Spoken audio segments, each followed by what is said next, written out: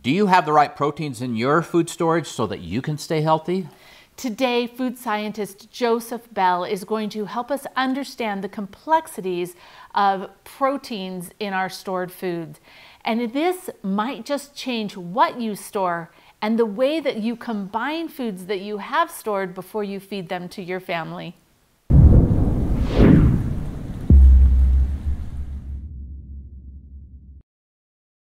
Hey, Provident Preppers, I'm Jonathan. And I'm Kylene. And today we are excited to welcome back food scientist Joseph Bell, who is going to talk to us about how we can achieve balance in our diet using the proteins that we find in our food storage. And believe it or not, it's a little bit more complicated than just making sure that you have plenty of wheat or plenty of rice. You've got to put them in combination, and that's what he's going to teach us all about today. So this time we're going to talk about a balanced diet as you get from the proteins. What are proteins? Proteins are long chains of hundreds or even thousands of amino acids. When proteins are digested, they break down to their constituent amino acids, and therefore the amino acids that go into making that protein is what defines the quality of the protein, because our bodies are interested in those amino acids, not in the total protein. Humans and animals, we have a menu of only 20 different amino acids that we're really interested in, that we're using in the body. Of those 20 amino acids, the healthy adult body can manufacture 11 of them whenever they're needed. So they're not a problem. However, the other 9, they've got to come out of your diet. That's why they're called the essential amino acids, because they're essential to a balanced diet. This slide shows you what are those 9 amino acids. Basically, if only one of those is missing in your diet, protein manufacturing or synthesis stops, no matter what the availability is of the other proteins present. There's in a protein, there's no substituting A for B. The body doesn't tolerate that. The chemistry doesn't tolerate that. That's why we need all 9 of these amino acids, so we don't get sick, because we would get sick otherwise.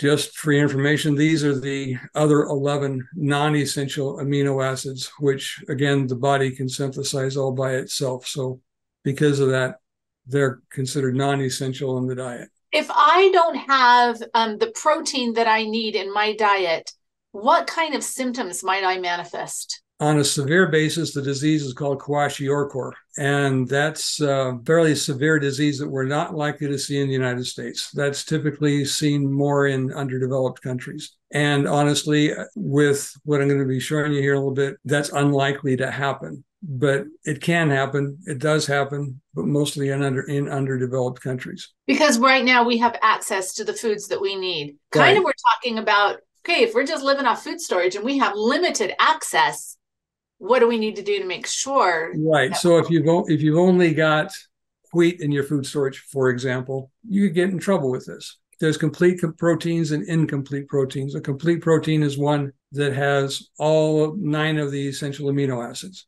whereas an incomplete protein is lacking 1 or more of them. An example of an incomplete protein is like gelatin. Gelatin does not have any lysine in it, and lysine is one of the essential amino acids. Whereas like milk and eggs, they are very good proteins with all 9 of the essential amino acids, at least. Not only do they have to be present, but they have to be present in the right ratio. Otherwise, you can have shortages of one of those 9 or another, and eventually disease could result. But gratefully, here in this country, we don't have a lack of protein in general. Proteins that have all 9 of these amino acids are called high-quality proteins. So animal proteins generally contain all of these 9 essential amino acids, like beef and fish and pork and poultry, cheese, eggs, and milk. So hence, animal proteins are of a higher quality.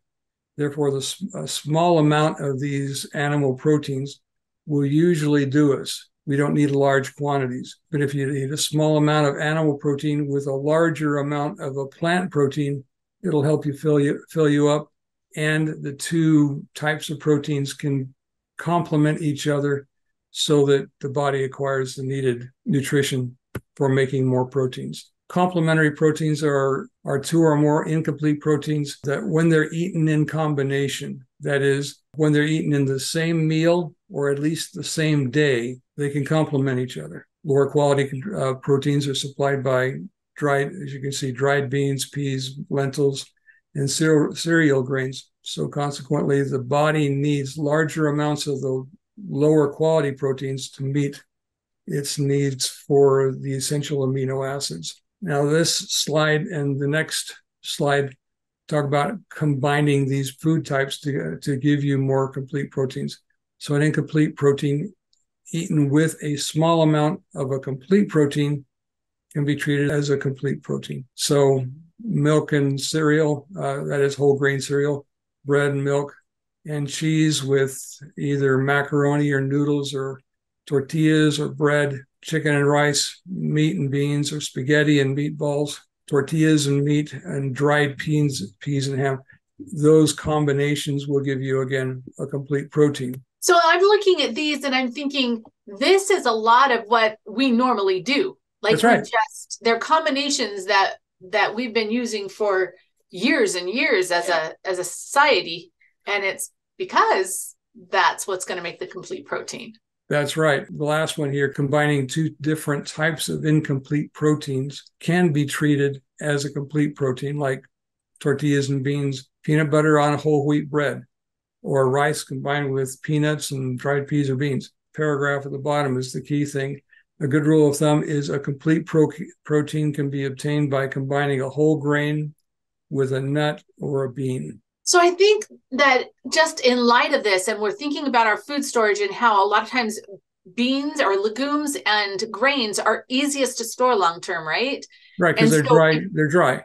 Yeah, so if you're just storing the grains, you're going to have problems unless you've got those legumes too, because then you can do the beans and the rice and the tortillas with the beans, or beans in your soup, right, with barley or whatever. So that's one of the reasons why for a 1-year supply per person, the recommendation is 400 pounds of grain and 60 pounds of legume. Now, in our family, we do more beans than that, a lot more beans than that. That would be the reason for that combination, correct? That's right. And there is some flexibility in there in that if somebody can't use wheat, they can probably use rice. But you have to understand that, and you have to work around that so that you can have those combinations. If you can't do wheat, then you have a substitute that you can put with beans or peanut butter or peanuts or whatever. Are we getting that right?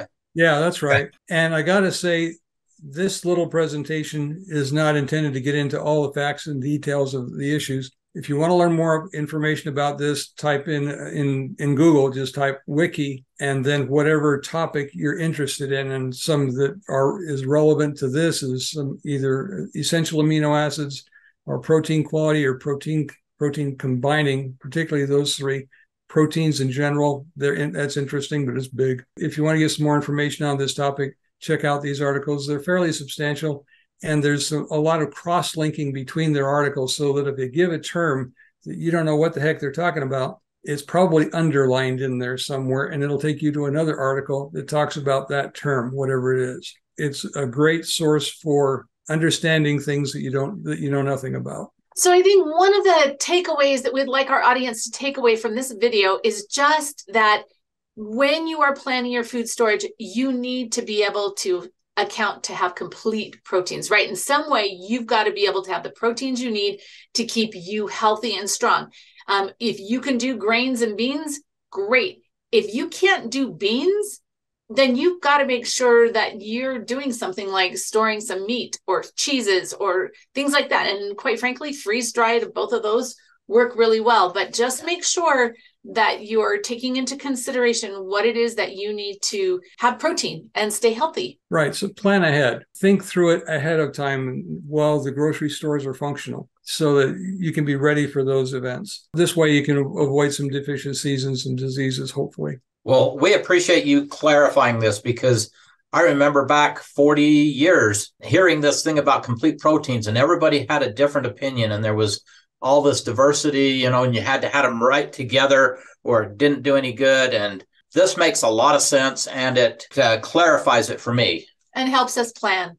right? Yeah, and I got to say the protein combining article talks about this particularly, and the essential amino acids also. It was the National Institutes of Health that said as long as you're eating these combinations either in the same meal or at least the same day, then they're together nutritionally. So just bear that in mind. Thank you so much, Joe. We really appreciate your time and your brilliance and just sharing all this wonderful knowledge that you have with us. So thank you, thank you, thank you. And we can look forward to more videos with Joe so that we can do it right. We just want to do our food storage right and be ready and be healthy. And so now for the question of the day, what is your favorite protein? Whether it's combined beans and rice or something else. What's your very favorite recipe? I like peanut butter sandwiches. Thank you, thank you, thank you for joining us, and thanks for being part of the solution.